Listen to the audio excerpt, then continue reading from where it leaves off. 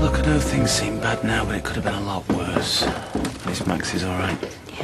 Yeah, I know. I'm really lucky. Hey. Morning. Hiya. You guys look hungry. Have you had anything to eat? Well, I'll go and get Amy and Max up, and I'll get them some breakfast. Thank you. Right, come on then. Chop, chop. Let's go and see what we got.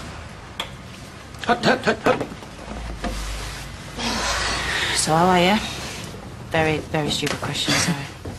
You've nothing to apologise for. I don't know how we're getting through this without you. I don't know. No, that's not true. But I was wondering if I could ask you another little favour. Name it. I've just got a few things I need to sort out before the funeral this afternoon, so I hope you could look after the boys for a bit. Absolutely. And if there's what else you want. I just want him back.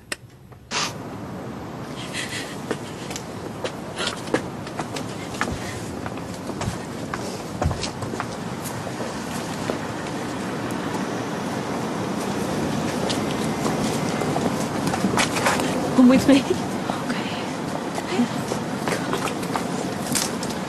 There you go. Get yourself one, please. Oh, thanks. I think I might.